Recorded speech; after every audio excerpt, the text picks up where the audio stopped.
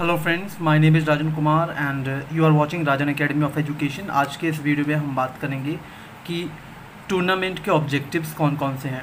देखिए, ये जो चैप्टर 1 है, ठीक है, और इसमें जो टॉपिक है, मतलब ये जो चैप्टर 1 है planning in sports class 12th physical education, ठीक है। तो इसमें जो टॉपिक है ऑब्जेक्टिव्स ऑफ टूर्नामेंट, इसको हम कवर करेंगे, और फिर टाइप्स ऑफ टूर्नामेंट, और फिर हम इंट्राम्यूरल और एक्स्ट्राम्यूरल एक्टिविटीज़ के बारे में, यानी कि इंट्राम्यूरल और एक्स्ट्राम्यूरल टूर्नामेंट के बारे में बात करेंगे।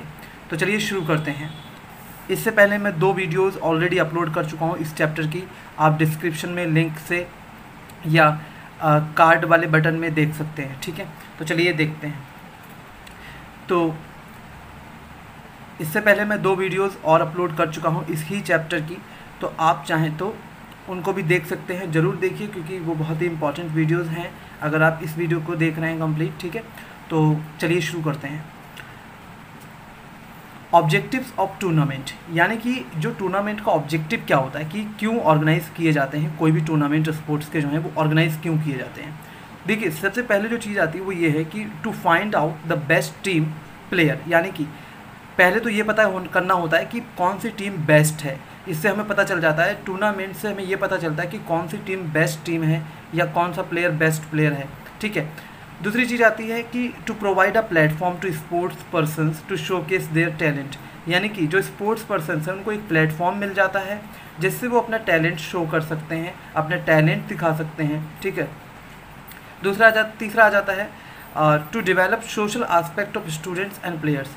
देखिए, सोशली डेवलपमेंट होता है, सोशल जब हम सोसाइटी में रहते हैं, बातचीत करते हैं, तो इससे क्या है, स्टूडेंट्स और प्लेयर्स जो होते हैं, ठीक है, तो सोशल आस्पेक्ट जो है उनका वो बेहतर बनता है। उसके बाद to nurture the feelings of friendship and fraternity, friendship और फ्रेटर्निटी की फीलिंग को नर्चर करना, यानी कि ज़्यादा बढ़ावा देना भाईचारे को और दोस्ती को, ठीक है। तो इससे भाईचारे की भावना पैदा होती है। और आ जाता है हमारा टू डेवलप इंटीग्रेशन, यानी कि एकता की भावना।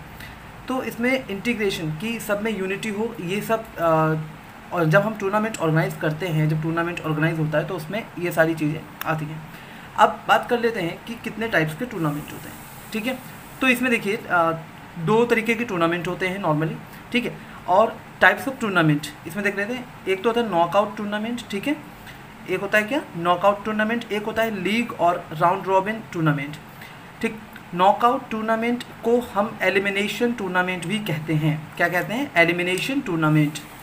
तो देखिए, ये जो नॉकआउट टूर्नामेंट है, पहले इसके बारे में बात करते हैं। नॉकआउट टूर्नामेंट में क्या होता है कि इसमें लार्ज नंबर ऑफ पार्टिसिपेंट्स होते हैं, बहुत सारे लोग पार्टिसिपेट करते हैं, ठीक है। तो इसमें जो कंटेस्टेंट्स होते रहते हैं वो जो है वो एलिमिनेट किए जाते हैं, ठीक है। वो तब तक एलिमिनेट होते रहेंगे जब तक फाइनल विनर नहीं मिल जाता, ठीक है। जब फाइनल विनर मिल जाता है तो मतलब वही फाइनल विनर होता है। तो इसमें क्या होता है, जब लार्ज नंबर ऑफ कंटेस्टेंट्स होते हैं तो एलिमिनेशन ज़्यादा होता है। तो इस तरीके के टूर्नामेंट को नॉकआउट टूर्नामेंट कहते हैं, ठीक है, क्योंकि इसमें एलिमिनेट करते रहते हैं, नॉकआउट होते रहते हैं इसमें। तो ये चीज़। अब आ जाते हैं लीग टूर्नामेंट पे। लीग टूर्नामेंट क्या होता है, इसको राउंड रॉबिन टूर्नामेंट भी कहते हैं या बर्जर टूर्नामेंट भी कहते हैं।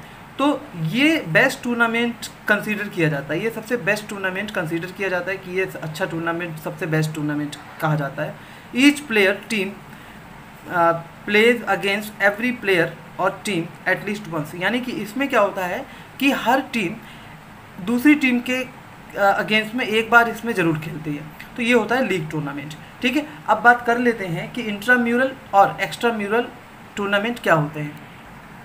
देखिए, इंट्राम्यूरल एंड एक्स्ट्राम्यूरल टूर्नामेंट, इसमें क्या होता है कि पहले इंट्राम्यूरल की बात करते हैं। इंट्राम्यूरल एक्टिविटीज़ कौन सी होती हैं? ऐसे स्पोर्ट्स इवेंट जो ऑर्गेनाइज करे जाते हैं इंस्टीट्यूशन या स्कूल की लिमिट्स के अंदर, ठीक है। वो अपने आपस में ही जैसे हाउसेस होते हैं स्कूल में, तो और ठीक है, क्लासेस के बीच में भी इसमें कंडक्ट किए जा सकते हैं टूर्नामेंट। तो कोई दूसरा स्कूल इसमें इन्वॉल्व नहीं होता है और दूसरे स्कूल से कंपटीशन इसमें नहीं होता है। तो ऐसी एक्टिविटीज़ या ऐसे हम टूर्नामेंट को इंट्राम्यूरल एक्टिविटीज़ या इंट्राम्यूरल टूर्नामेंट कहते हैं। उसके बाद आ जाता है एक्स्ट्राम्यूरल एक्टिविटीज़ या टूर्नामेंट जो भी। तो एक्स्ट्राम्यूरल एक्टिविटीज़ क्या होती हैं, जिनमें ये स्पोर्ट्स एक्टिविटीज़ होती हैं जो आउटसाइड द स्कूल होती हैं, ठीक है, यानी कि इसमें दूसरे स्कूल्स भी इन्वॉल्व होते हैं और या दूसरे स्कूल्स, कॉलेजेस, इंस्टीट्यूशन जो भी हैं, ठीक। और ये बहुत ज़्यादा पॉपुलर है। इसमें क्या होता है कि दूसरे स्कूल भी पार्टिसिपेट करते हैं और आपस में कंपटीशन होता है। तो ये होते हैं एक्स्ट्रा म्यूरल एक्टिविटीज़। इसके बाद मैं नेक्स्ट वीडियो में बात करूँगा और जो टॉपिक्स हैं इसी चैप्टर के, ठीक है, उनके बारे में।